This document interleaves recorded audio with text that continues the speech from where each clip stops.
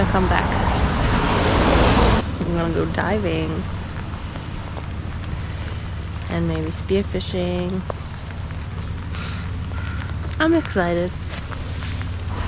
Car is loaded. Ready to go. So we are in the car on the ferry. Interesting, right? Welcome to Wild Water Woman. So here's Paul. Hey, what's up? And Emma and Rick. How's the vis today? Visibility, maybe 1 meter. Emma likes to drive like that. Fast. No risk, no fun, right? Whoa. We made it. We're here. Yoo-hoo.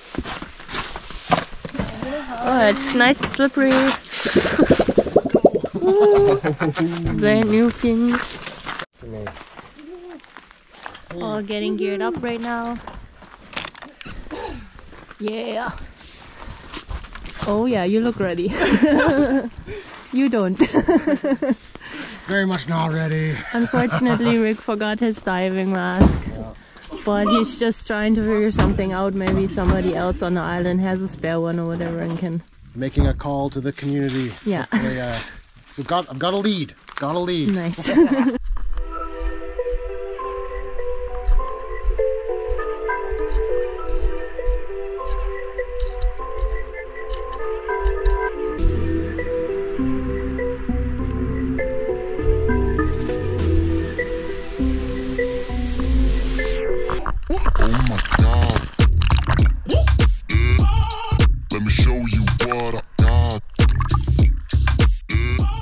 Hello everyone, thanks for tuning in, and I would say visibility is looking pretty sweet. Is that bullshit? This specific location is a bit of a hit and miss sometimes when it comes to fish and marine life in general.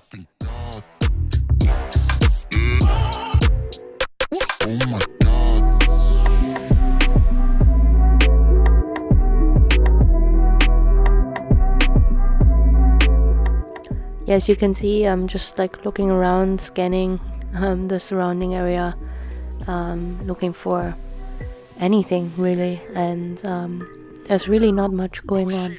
Oh my God. Let me show you what I got.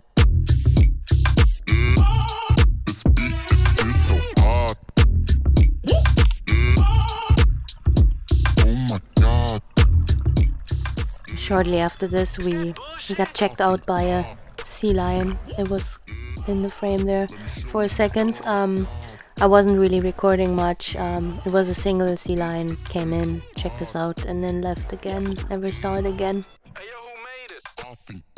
On my way down, I saw a lingcod. It's really hard to see, but it's right in the middle of the picture right now, laying on a rock. A small lingcod laying there, and I was planning to film it on my way back up, face to face basically. And when I turned around, I was not able to find it, and when I rewatched this video, I can see it, but while I was down there, I could not find it again. As you can see, I'm like desperately looking for it, and it's on the right hand side, on a different ledge down there. You can always see it like kind of quickly for a short period of time.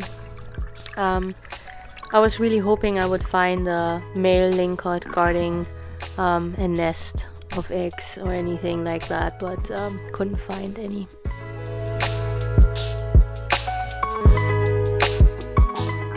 On this one, I went all the way to the bottom, and I was more focusing on the left, but something on the right caught my eye. And it's those orange legs of the Puget Sound king crabs. I was so excited to find it. Those guys are masters in hiding. If they have their legs tucked in, they just look like a rock, and there's no chance you would see them unless you really have your face right in front of them. So I was very lucky there, and it was actually the first one I ever found.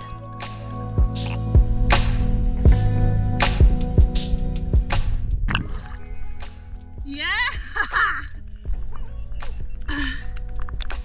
It's a male. That's amazing. They are so colorful. Oh my god. So beautiful.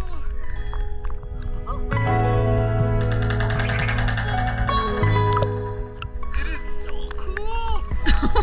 My Rick is gonna be so jealous. Maybe we find another one and you can have one as well. Yeah. I just don't know where to put it now.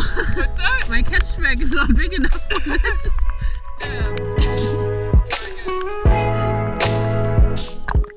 Let's talk a bit about the regulations and best practices here, as I have to admit, I wasn't properly informed before we went out. This crab may look like it's huge, but it's actually more of a medium size. There's no size regulation, but I wouldn't want to harvest a crab that is smaller than this one. These crab can get massive, and we want to avoid taking the young ones. Puget Sound king crabs are usually in way deeper waters. They come up from the depth to mate every winter for a few weeks though. The juvenile ones stay in shallower depths all year round, but the adult ones are pretty rare to find outside of their mating season, as they are very elusive. You're only allowed to take the male crabs. If you want to know how to tell male and female apart, keep on watching, I'll explain that in the end of the video. When harvesting those crabs, we always want to make sure we don't take them from the same location over and over again. A Puget Sound king crab is something really special, and it should remain that way. Harvesting 1 or 2 per year is enough. There's actually a big question mark behind population studies, and they are close to commercial fishing. Unfortunately though, they still unwillingly end up in big fishing nets all the time. Spearfishing and harvesting marine life comes with a big responsibility. We should always try to be well informed about what we are doing and to be mindful about the bigger picture. And here's where I did a mistake. Anyone can shoot a fish or harvest a crab. But what makes us good spearos is when we practice spearfishing in the most sustainable way. In this case, sustainable means knowing the regulations and understanding the best practices. I didn't know the regulations well enough that day. The daily limit of Puget Sound king crab is 1.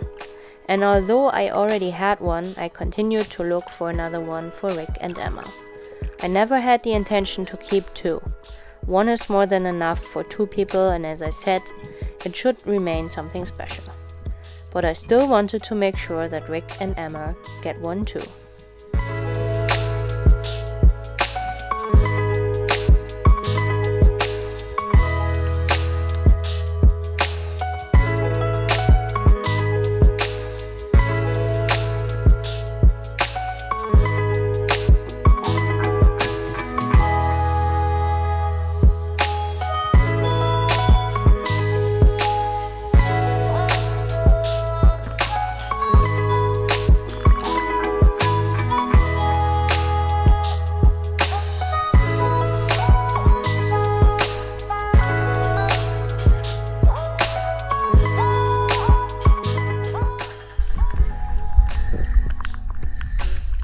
No, it's a male as well. Yeah, this one is way heavier than the other one. This is really heavy.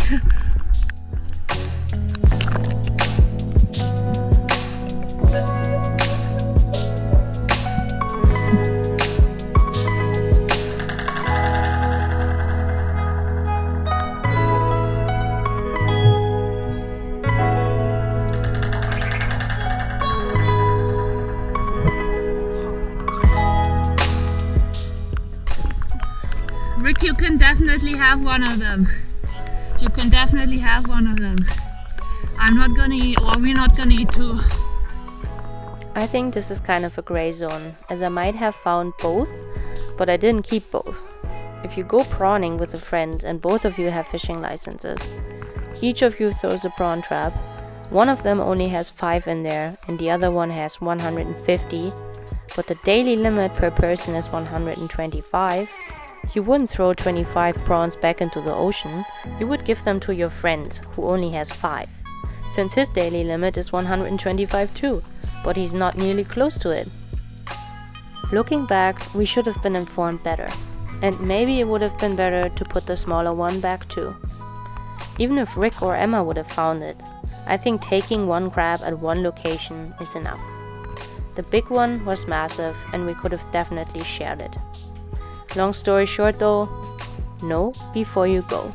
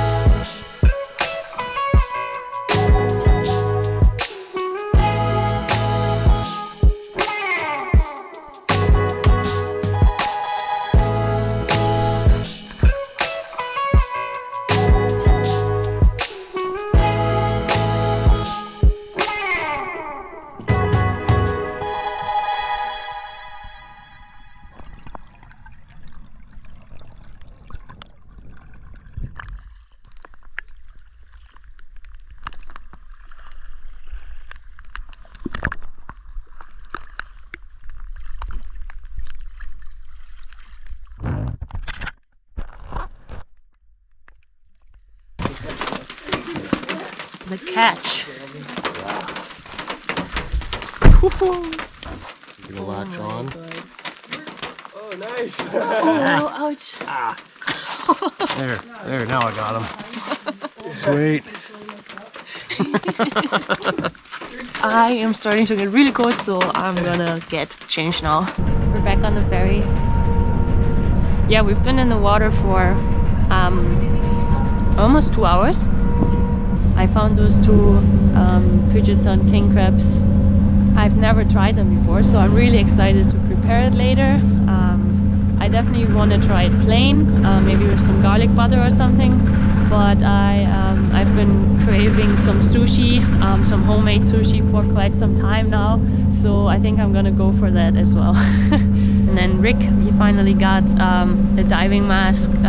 How cool is that? That you just start to reach out to different people, make a few calls, and boom, there you go. You forget your dive mask, here you go. Here you have one for the dive. The guy later on came and picked it up again, so that was pretty awesome. I'm glad that Rick was able to join us on that dive, at least for a little bit. Visibility was great today, and that specific spot where we went is always almost no current, no matter how the tides are.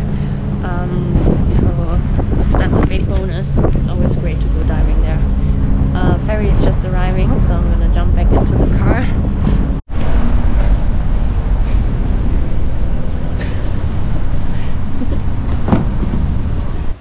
Here we go, yo! No. You gotta give it a kiss. Oh, yeah. Oh, that's pointy. So the big guy is for the family and the little one's for us. It's not so little. I know. It's gonna be good dinner. And probably tomorrow as well. Don't run away. Hey. Sit. Hi. So we're gonna gut and pre-cook the Puget Sound king crab now, so that it has some time to rest, and then I can crack the shells and cook something else with it. So let's get the crab out and gut it. I've never done that before. I've only done that on a red rock crab before and a Dungeness. Yeah, I'm just gonna try. Rick kind of set me up with an idea of what to do, so let's just try it. I'm gonna grab the crab. Okay, so he is so nice and snug in that bowl. Fits perfectly in here. And this is plenty for 2 people, I would say. I don't think we will eat this in one day. I think this is more like a 2 or 3 day thing. It's a male. If it would be a female, this wouldn't be pointy. This would be round, more like a half circle. This is how you can tell them apart. And you're not allowed to harvest any female.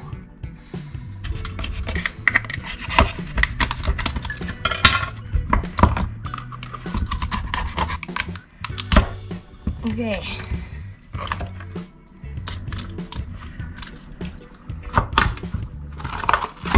Okay.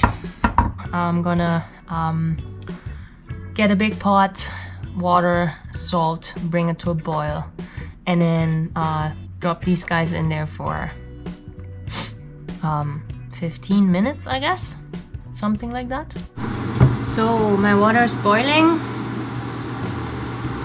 Let's add some salt, and the crabs can go in.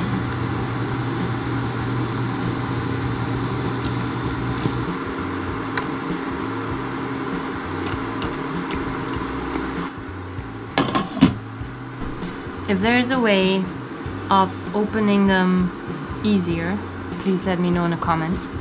And also, how do you eat your Puget Sound king crab? I was wondering if there are any other recipes. I could imagine they would taste very nice in some pasta dish. I think I'm gonna try, with the leftovers, I'm gonna try doing a sushi tomorrow.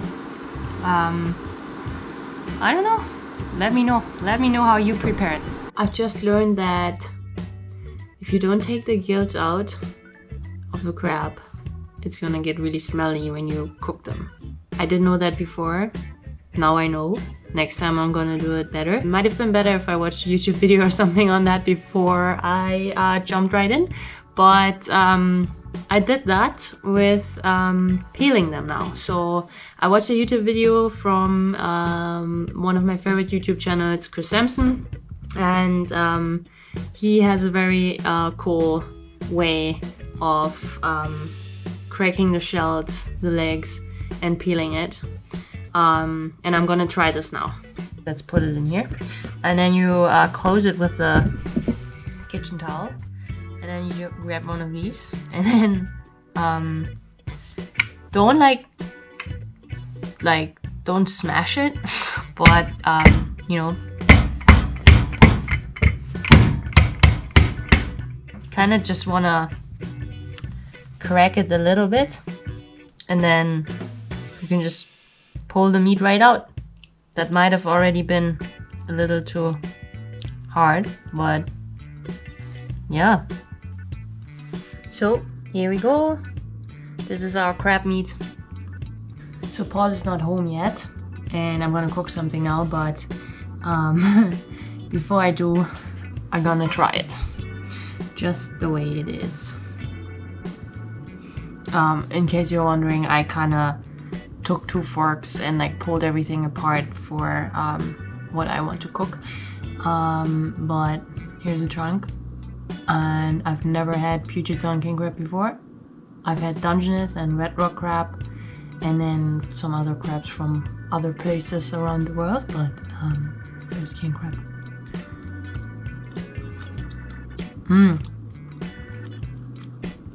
That's delicious. It's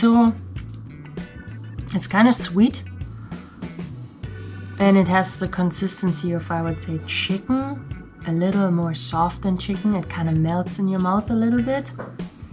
And salty. I really like the taste.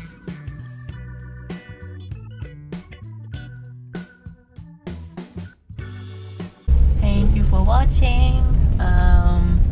Subscribe and like, you know the drill. Helps a lot. Leave me a comment if you have any questions or feedback. That would be great. See you guys on the next one.